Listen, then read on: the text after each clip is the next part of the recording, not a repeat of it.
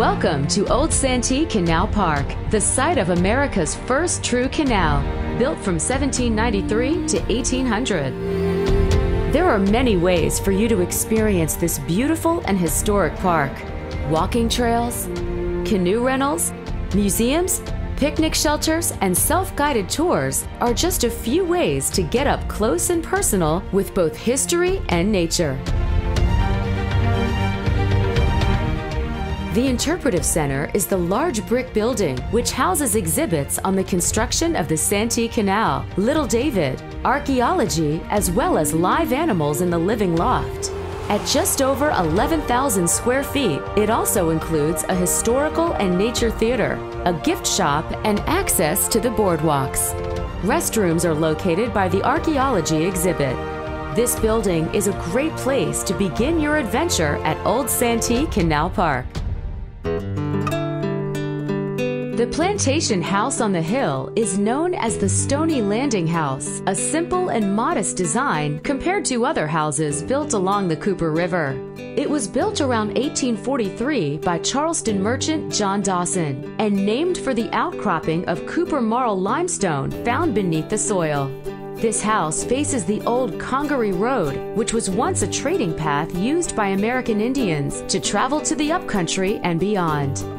During the Civil War, the house was owned by Dr. St. Julian Ravenel, who allowed the Little David, a semi-submersible torpedo boat, to be built in secrecy on the plantation. On the night of October 5, 1863, the Little David exploded its torpedo on the USS New Ironsides, damaging the vessel blockading Charleston Harbor. This marked the first successful torpedo boat attack in the history of naval warfare. Ravenel also gave up his medical practice to study botany and chemistry. This led to the earliest forms of limestone application in building materials. Head outside to the boardwalk to really experience the natural beauty of the swamp. Maybe catch a glimpse of an alligator basking in the sun, or watch an egret gracefully take flight. The park has 4 miles of hiking trails, including boardwalk, gravel paths, and dirt. Along the trails, you may have many opportunities for wildlife sightings, including ospreys, turtles, snakes, salamanders, prothonotary warblers, and wading birds. The trails have other interesting stops along the way, including the Live Oak Amphitheater, Limestone Bluff, Colleton Lime Works Kiln, Bird Blind, and observation points. A free self-guided walking tour is available at the gift shop to help you navigate. Or you may choose to experience the canal by water as it was originally intended. 2- and 3-seat canoes are available for rent at the gift shop. We provide the life jackets, paddles, guidebook, and canoe. There are platforms to stop, stretch your legs, and maybe have a picnic.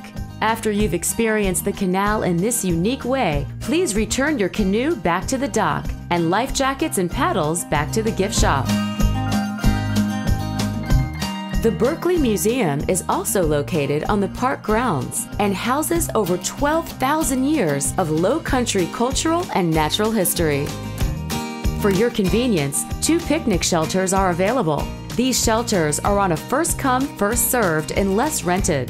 Restrooms and a small playground are located in the children's garden by the Little David Shelter, while the Stony Shelter can accommodate larger groups and offers a quiet place under the shade of live oaks. Please remember that we are a trash-free park, and what you bring in, you should also take out. Please follow all park rules. Observe the wildlife from a safe distance and stay on the trails at all times. Dogs are welcome but must remain on a leash. Please see the gift shop or any park staff if you have any questions or need assistance. Take your time and enjoy your visit to this beautiful and historical location.